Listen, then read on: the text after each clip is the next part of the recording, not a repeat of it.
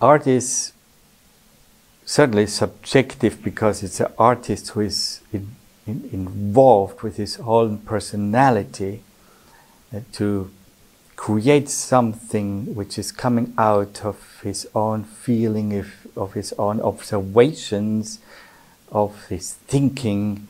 But he is dealing in his thinking, in his observations, not only in a totally subjective way. He is,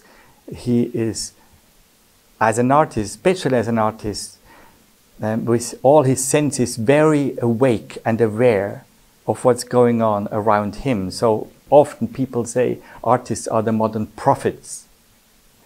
Though they are very awake, and we cannot just say it's subjective. Often people think it's just a romantic way of feelings and letting the feelings flow into art. I don't think so.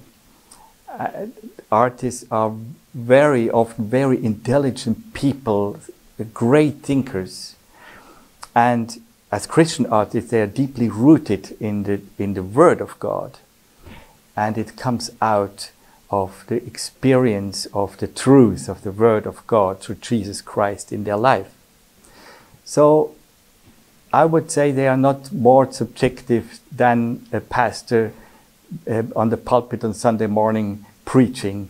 And a pastor, of course, has to be subjective, because who is the truth is only Christ, who knows everything. So we all are in our ways to approach the gospel subjective, of course. And we only have a slice of the truth. And the same with the artists. But it's an important slice.